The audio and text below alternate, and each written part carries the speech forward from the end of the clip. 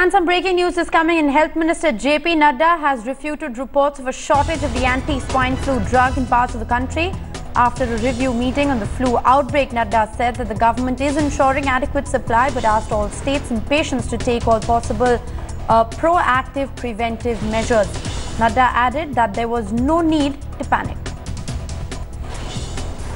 All hospitals have been equipped with isolation wards. We have got adequate medicines.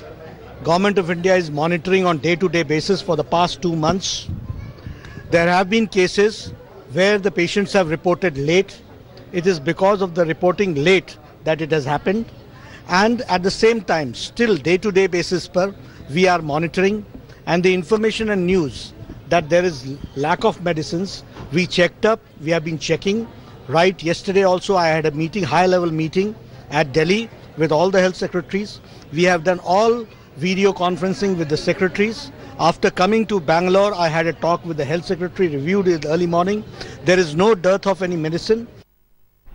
And my colleague Pratibha Raman now joins me on the phone line for more. Pratibha, clearly the health minister there issuing a clarification that they have in fact taken stock of the situation, and contrary to reports that are doing the rounds, minister claims that there is in fact no shortage of the drug.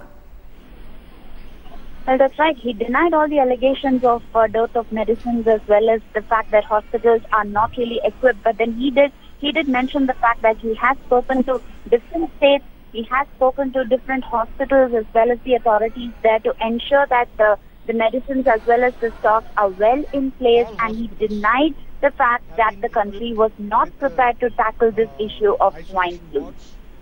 Pratibha Raman, appreciate you joining us with that update.